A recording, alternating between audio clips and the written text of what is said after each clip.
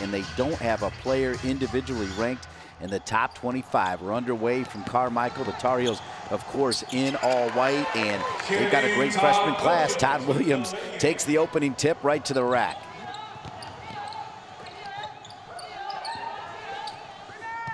Todd Williams has 5, and now picked up. Transition, here come the Tar Heels. Pass. Yeah, they need to do more of this. When they transition and score, it is key, and Kelly does just that. She'll go to the line for an and 1.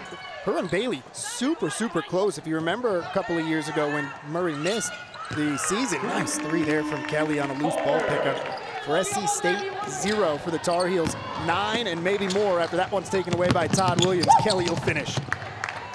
She starts the game 2 for 6, Holoshinska. Great pass down to Chitenge, and she's got 8. Good hustle, and that's 12 now for Todd Williams to lead all players.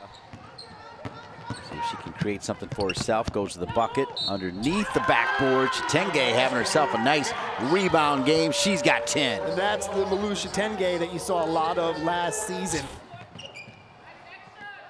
Shot from distance, and in for Kelly. We're going against guys that are on the JV side for men. They're all 6'6", 6'7". We're going to be playing against smaller lineups. I hope we're able to handle it. Down low, Bailey. Soft touch and in, and Bailey feeling it here in the 4th. And then we got COVID. I can't go out on Franklin and explore and see what's in Chapel Hill.